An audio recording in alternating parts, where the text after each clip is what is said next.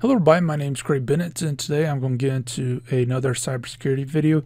This was requested by a university, so I figured why not, and we're going to get into the difference between surface web, darknet, and also the deep web. Now, one thing to note is some of these things have different names. You know, it's like a lawyer and attorney, it means the same thing.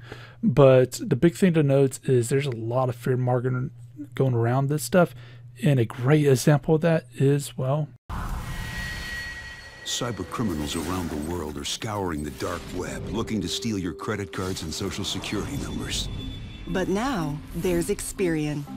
We monitor the dark web globally with alerts to help protect you from identity theft. Popular internet, and then there's something called the Darknet, an underground system of anonymous websites that are untraceable. And that is fear mongering as fear mongering can get. Big thing to note is you're probably going to see most of it on some newscast or whatever. And the big thing that you need to keep in the back of your mind is all they are is reading something off a teleprompter. And the fact is with good CGI and a text-to-speech program, you can just replace the entire crew, and that will happen because in many cases those people are getting paid $100,000 to several $1 million, and that's a lot of money that can be saved and go into someone else's pocket. So yeah, now as far as this goes, and by the way, make sure your career decisions are wise because of that. So as far as that goes, you will run across things like this, posters like this, and there is some truth into it. So as far as the surface web is, as it shows, basically Google, Bing, Yahoo, whatever. If you can search on the internet, on a public indexing sites, Google, Yahoo, Bing, whatever, then basically it is the surface web. And the big thing to note is if it's possible that can be searched, then it is the surface web. And what I mean by this is how Google and the others work is they basically go through the internet and they try to find any new website, any new thing. And the reason for this is basically if half the sites don't show up on a given index, which actually was a problem back in the day, well, the fact is people will go to another platform altogether.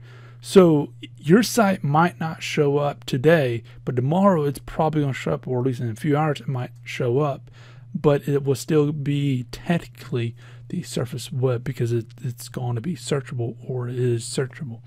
So this is a big thing to note. Now, as far as deep web, it is anything that is not searchable.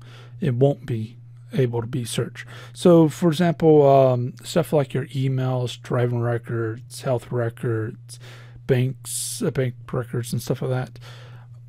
You don't want people to be able to just type in your name and just see all your emails. That ain't going to happen. So these things are not going to be publicly searchable. You have to be able to log in, and then you can probably search into it, and that's the only way. So all of that will be in the deep web side of things. Basically, anything that requires a login, normally anything past that would have a deep web factor, unless it's like a forum or something like Facebook. And then anything that, again, requests for it to not be searchable, these are considered as deep web because they're not searchable and they won't be searchable. So as far as that goes, that leads us to the dark web. Problem with this chart is this portion. Basically, I can get hackers without a dark web. I can get illegal porn without the dark web. So as far as that goes, the most popular things to get onto a dark web with, and by the way, a dark web is just simply a section of the internet that requires a special tool or browser. In this case, Tor is the most popular public browser. Militaries probably have their own little thing, and a few others probably have their own little thing. But as far as the public, Tor is the most popular. You also got things like I2P, so big thing to note. But basically, it requires a tool to get onto these sections. Now, as far as this goes, the even the dark web has its own indexing, and this is not considered as public indexing because you are required to have, again, those tools, which makes it not really public, even though it kind of is. So therefore it's still within the deep web. Now, as far as that goes, this is a good example. Basically, this is the website to get to this index. Well, if I go to the website without Tor, well, I'm going to get a kickback saying, hey, I can't find this. The reason for this is because it requires a special tool to get onto the website. It's a big thing to note, because the fact of the matter is I can guarantee you that the military has their own special website, because where Tor came from was the Navy. Big thing to note, though, is a lot of the dark web, and the reason why Tor was popular is the fact of the matter is a lot of the dark web isn't the illegal porn and the hackers. Yes, there is quite a bit of that. There is assassination sites, or at least there was at some point. There is a little bit of this, or is a little bit of that.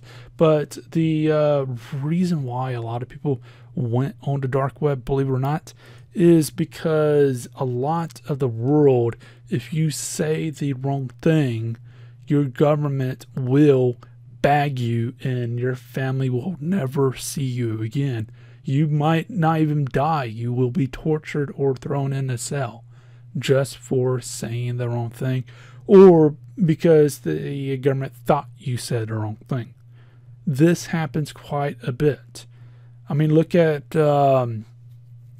person over Middle East, the what's her name in Syria, the woman that's with the guy. They call her the Rose of Death because she regularly encourages the chemical attacks on their own people and all that stuff. We're not talking about the UK or the United States where this crap won't fly and it's really wouldn't be possible with the current system.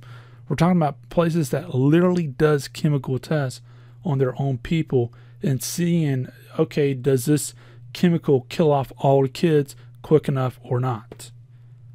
So this is where the Darknet comes in play, is basically it gives those people, the kids, the adults and whatever, an ability to talk between each other, maybe in a way to take over the government, maybe in a way to rebel, maybe in a way to just share how it's the best way to share muffin recipes.